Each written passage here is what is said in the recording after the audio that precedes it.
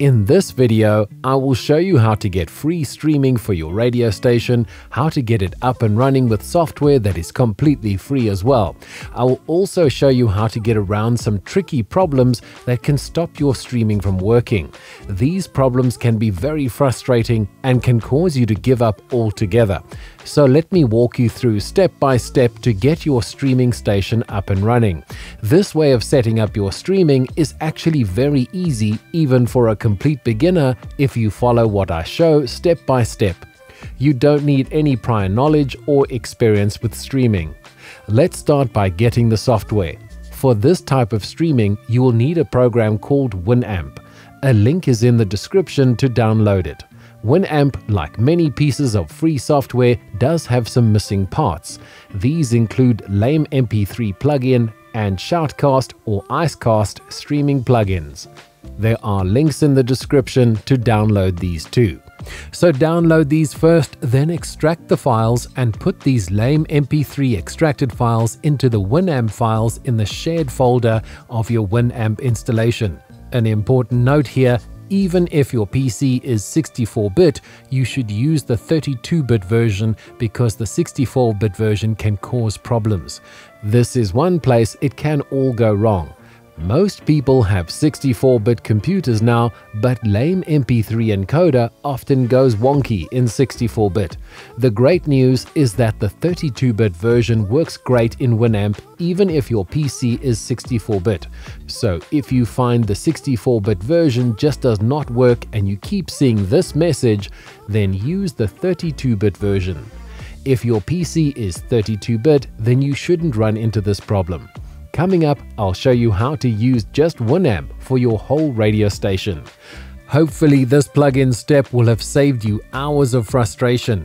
If you follow videos on YouTube who show how to install the plugins, many of these YouTube videos don't show that the 64-bit Lame version sometimes does not work even if you do everything right. This can cause you to give up altogether when it's just a simple fix of using the 32-bit. To install the Shoutcast streaming plugin, simply run the installation program you downloaded from the link in the description and make sure it installs into the Winamp folder. Coming up, I'll show you how to run a separate music player on your PC so you don't have to use Winamp as your player, but just using Winamp as the streamer. Once you have these set up, you will need a virtual cable if you intend to run the music from the same computer you are streaming with a separate music player. There is a link in the description for a free download of that too. If you have an external PC you run your music from or have a studio that you can send the audio from, then you just need to plug the audio from that studio into the streaming PC through your audio card line input. The downside of this is that no metadata about the songs will go with the stream. If you stream, for example, from Radio DJ software, you can send all the song info with the stream. The same applies with Winamp. If you play your music from Winamp, the metadata goes with it too. The downside of using Winamp as your music player is that you will not be able to use the mic talk button to speak, but can only play pre-recorded radio links and your music from the Winamp player. If you are running a separate computer, you'll have to send the metadata from that PC to your streaming service or just not send it at all. Coming up, I will show you how to get free streaming that plugs right into your Winamp software. If you want to talk on air using another piece of audio software like Radio DJ or Media Player as your music player, you can use the Winamp talk button or another free piece of software called Voicemeeter Banana. I will do an entire setup of this in another video, so be sure to subscribe for that. To keep things simple though, you can use Winamp as your streamer and your way of speaking on your radio station with another media player for your music. Simply put your song list into the media player like Radio DJ, and then when you speak, use this talk button. You will need to click lock to keep it pressed down while you speak. If you have an external trigger plugged into your PC, you can use just the talk button, and once the trigger is released, it will release the button. You will need to set your levels here to make sure your voice input and music are at the same level. You will also need to set the music playlist of your other media player to stop when you want to speak, or it will go straight from one song into another. This is fine if you want to talk across the mix. Most non-automation software players do not use intelligent crossovers like Radio DJ software, so the song will simply stop and the next song will begin like a normal music player and not a professional music crossover. Now, to set up the stream, you need to sign up with one of these streaming companies. The first one allows for up to 5,000 listeners at a time with unlimited bandwidth, so you can play at any bitrate. It is completely free, but there are adverts that play and you can't see your listener stats. If you want to see your listener numbers and want to remove the adverts, this can cost around $5 to $10 a month. Once again, the link is in the description. The second streaming company does not play adverts on your stream, but the bitrate is limited to 32 kilobits per second, so you will need to run the AAC plugin to make the audio better.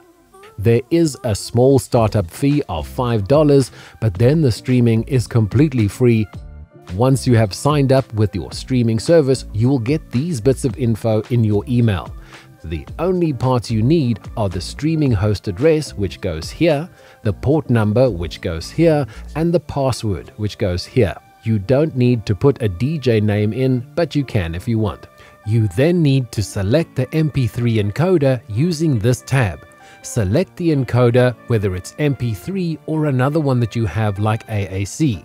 Then select the bitrate. For the free streaming that is limited to 32 kilobits per second, you need to use the AAC encoder to make it sound better. If you want to run everything from Winamp, simply leave the input here on Winamp Player. If you are using another player like Radio DJ, then be sure to install the virtual cable, and then in the other player like Radio DJ, select the output to be the virtual cable, and then in Winamp, select the input to be the virtual cable. Without the virtual cable, you can run into all sorts of problems with what audio is coming from your player and what is going to the streamer, and even what audio you can hear on your speakers. Then simply go back to the main tab and click Start Stream. Be sure to click Auto Connect just in case your stream goes down for any reason, and it will automatically reconnect.